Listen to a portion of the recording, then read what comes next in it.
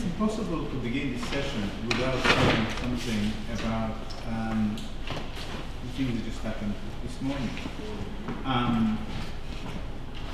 And that's not only because, as luck would have it, the text we are reading today, Foucault's introduction to Anti-Oedipus, the preface to Anti-Oedipus, is also subtitled, or is also known as Introduction to a Non-Fascist Life. I just want to say, I mean, I don't know what is your politics, so I don't want to make any presumptions about it. But I want to say that while it is okay to feel depressed, it is not okay to give up. And I think that is true whatever place you are coming from. And not giving up means giving up making art, giving up having fun, giving up being playful, you know. As we will see in this text, Foucault is saying, just because what you're fighting is abominable, it doesn't mean that you need to be sad. He says there, don't be a sad militant. And I think that's something that I really want to think about today, about how it is possible to resist and how it is possible to fight and to work towards change without becoming sad. Because once you are sad, the others already born, you know. And even if you don't know, that is okay. These things will get clearer. So, and I think also, you know, there was never maybe, for a long time, art kind of performed a quite strange function. On the one hand, being a sort of investment vehicle for the super rich, and on the other, a kind of form of popular entertainment for the masses. But it is also possible that right now, art is also something else. Art is also a way of speaking the truth, of some form of truth, not necessarily truth of right or wrong, but maybe truth of one's feelings, maybe truth of one's making.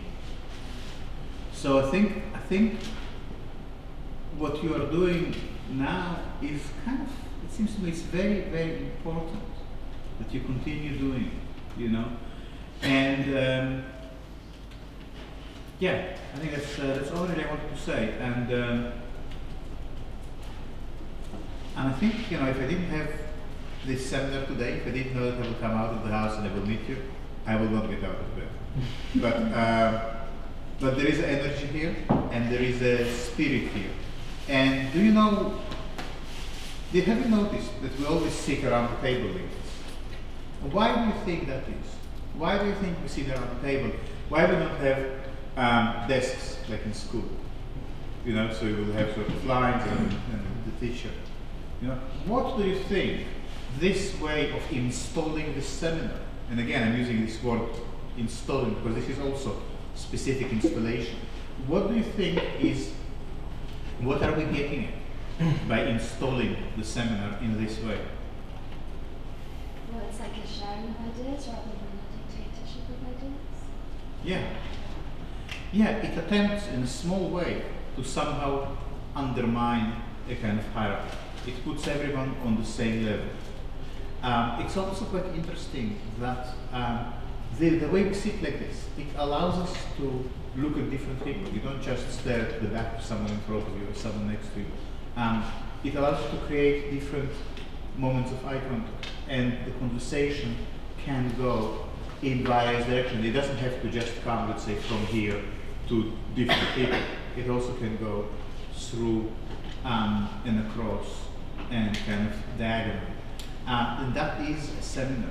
Remember that, because if you are in a teaching situation, in a situation where you need to give a paper or give a talk, if you can get the room to this kind of formation, you're going to have a much better time. And The other thing I wanted to say is that the word seminar, do you know what it means? What is the origin of the word seminar?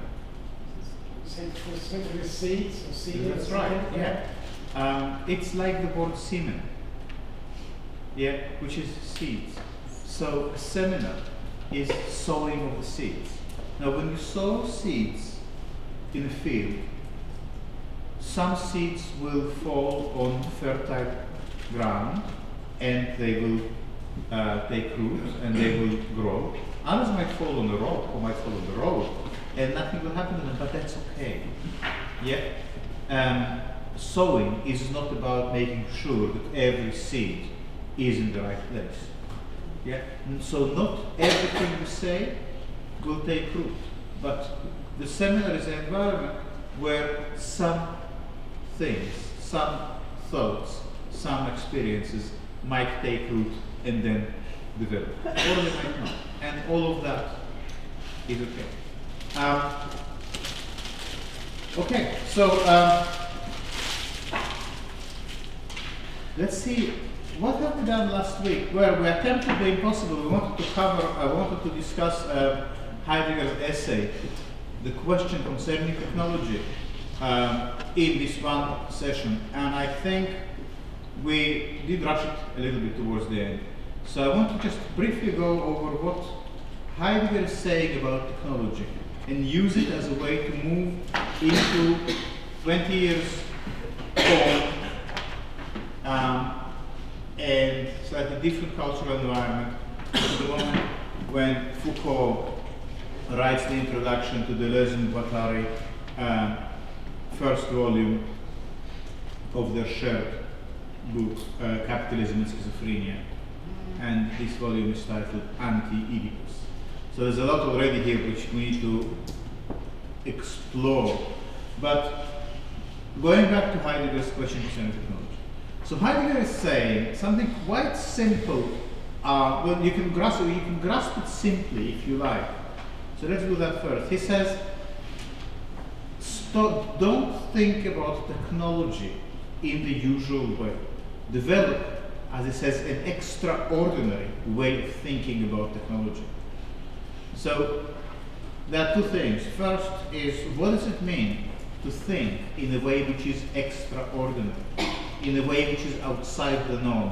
Heidegger says this is the only way to think. If you just repeat something that you heard, if you just repeat common sense or common knowledge, that's what you mentioned, yeah? You're not thinking.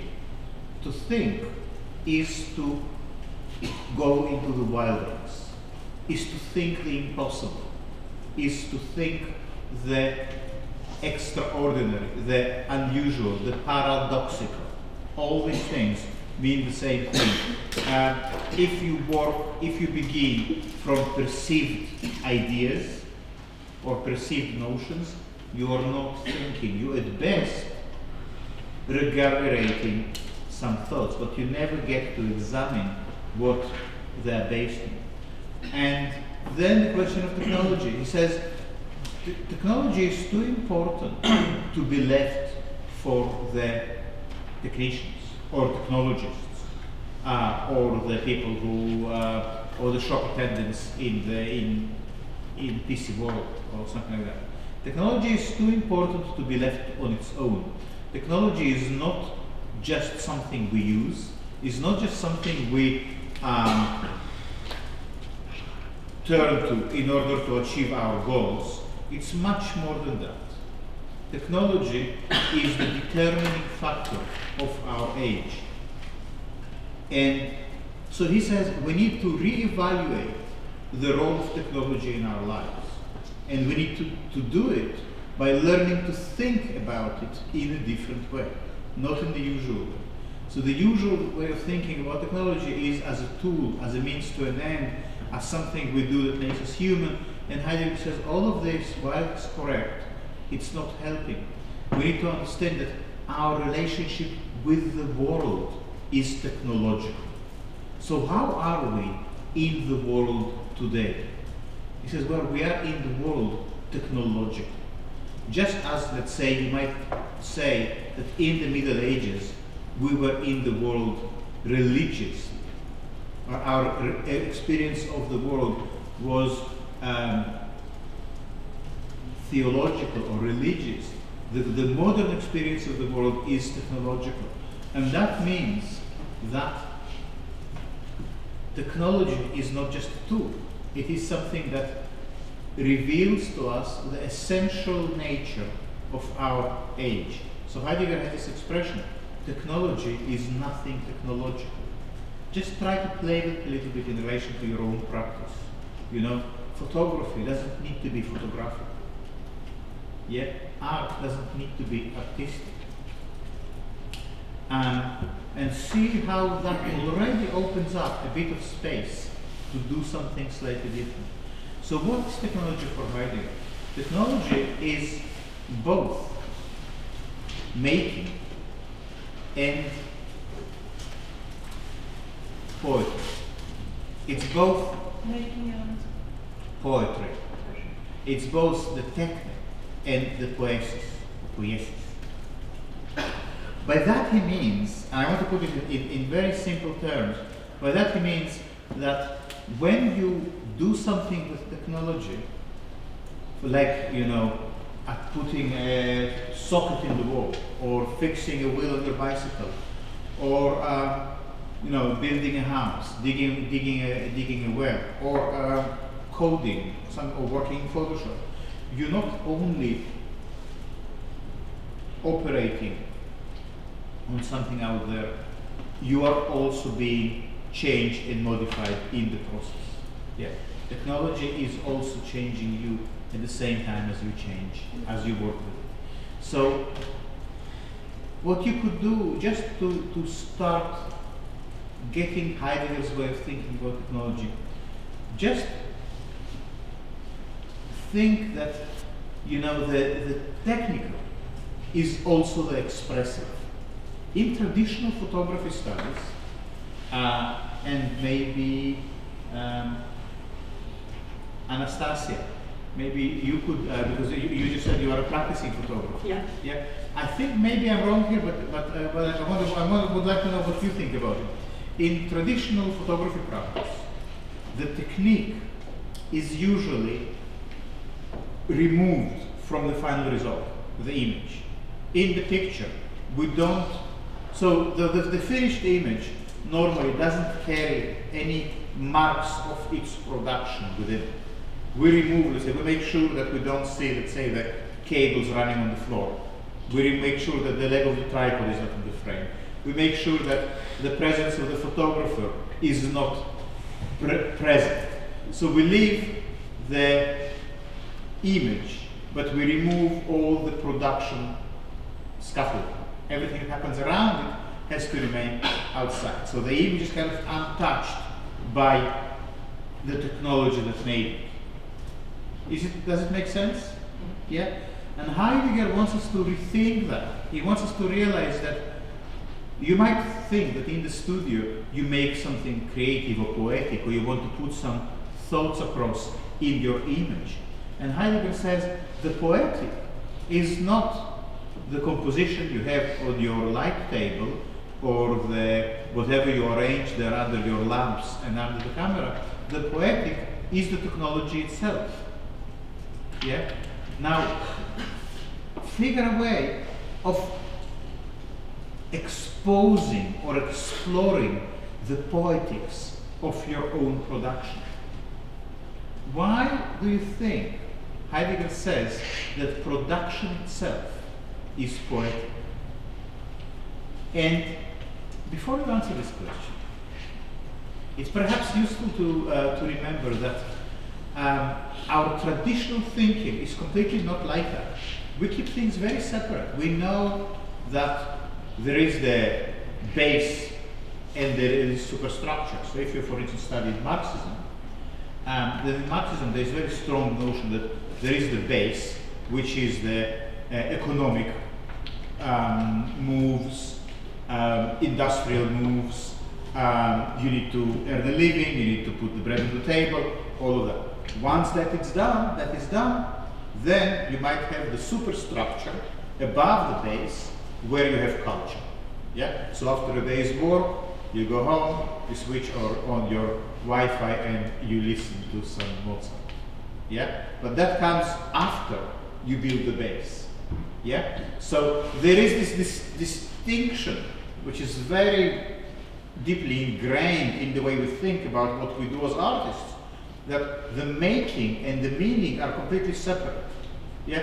The beautiful, the aesthetic, the seductive, the enjoyable is above and separate from the messy, the dirty, the hammering, the making, the shopping, you know? And Heidegger says not so. He says it's all connected. How is it connected? Because the process of uncovering something truthful is always a process of revealing and concealing. The truthfulness, whatever it is you are working in, whether it is an image or a composition or installation, whatever it is, or even if you're just making a chair or building a birdhouse, the truthfulness is revealed in the process of making.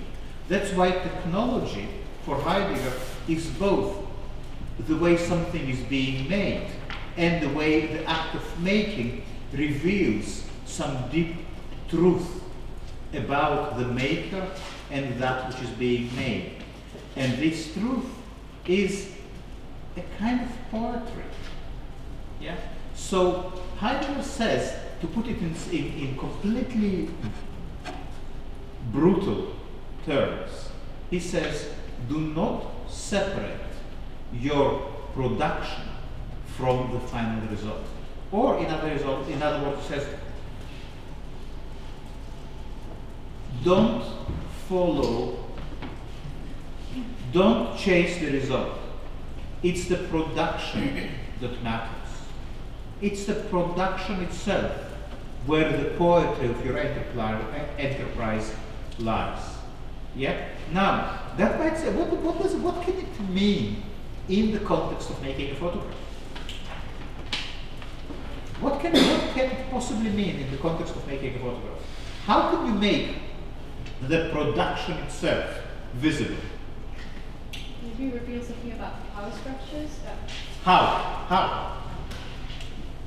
How will you do that? What will you have in the image?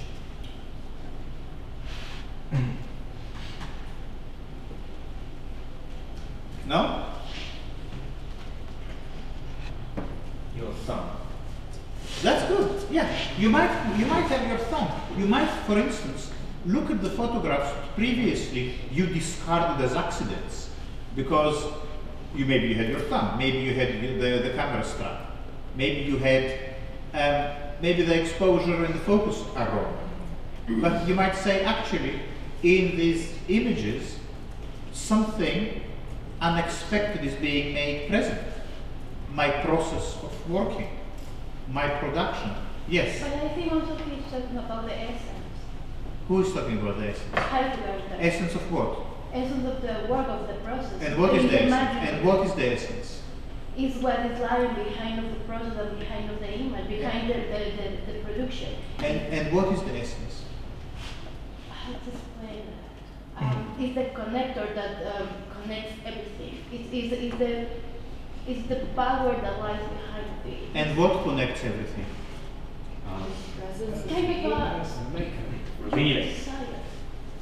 No, Heidegger doesn't talk about desire. You see, Deleuze does. Heidegger doesn't talk about desire. Heidegger knows nothing about desire. But you kind of, I mean, yes, Heidegger does talk about essence. Yeah, but he's not saying. But I think you need to then be more precise and you need to understand what Heidegger means by essence. Yeah, because it's not the usual, it's not,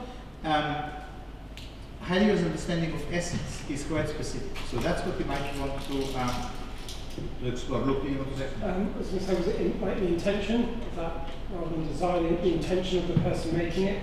My question, I don't want to move away from it yet. My question is,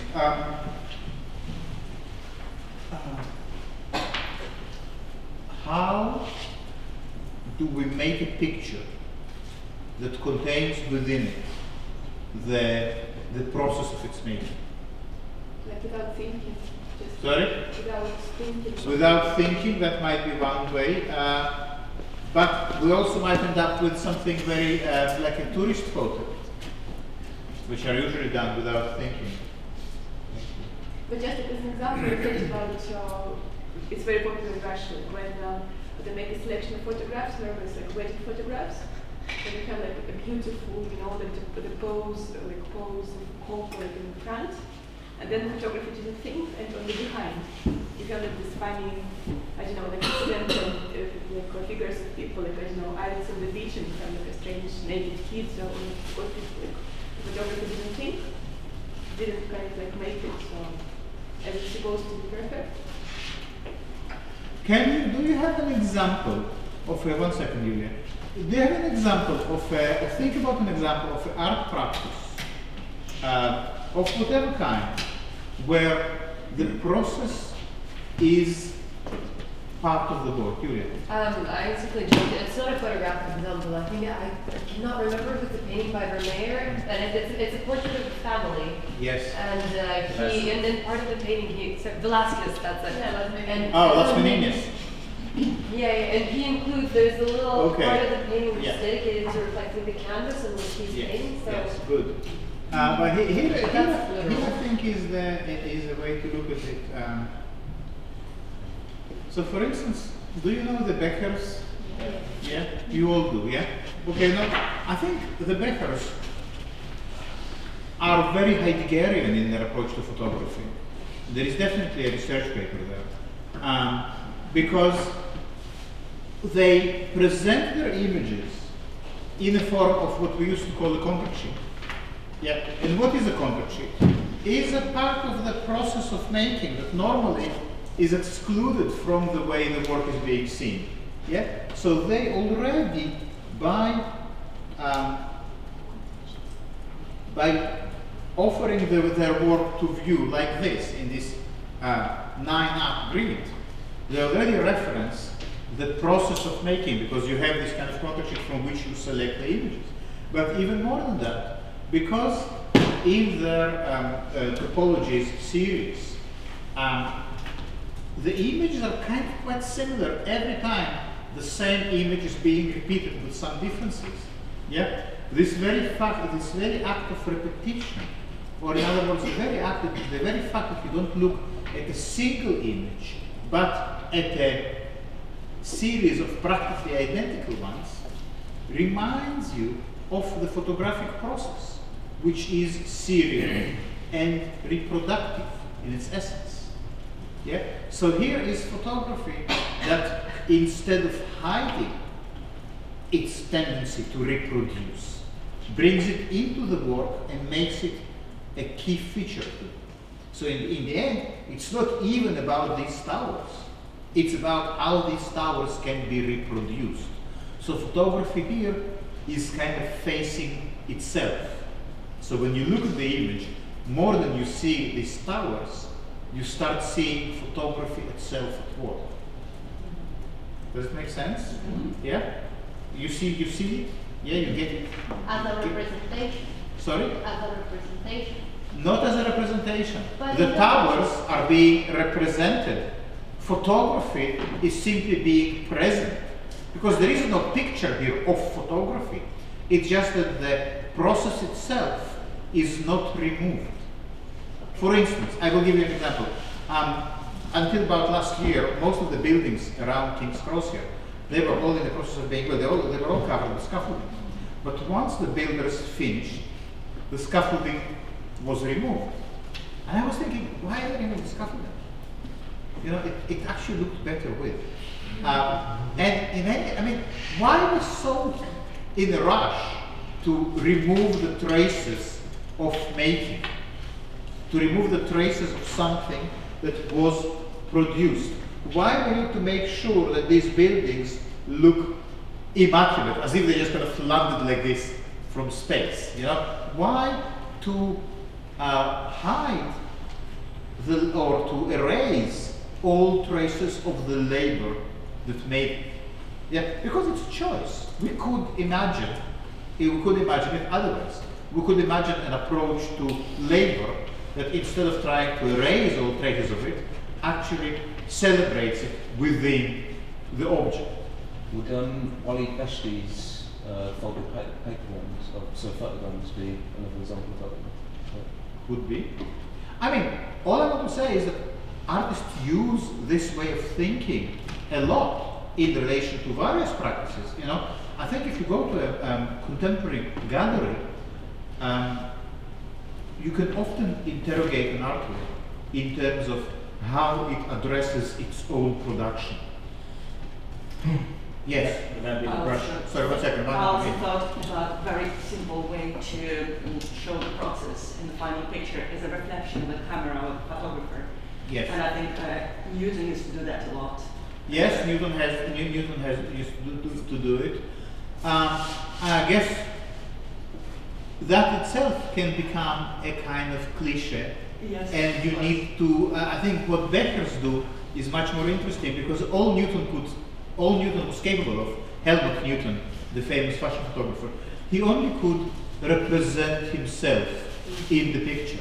What Beckers do, they don't represent the process, they just don't remove it. They allow the process to become revealed.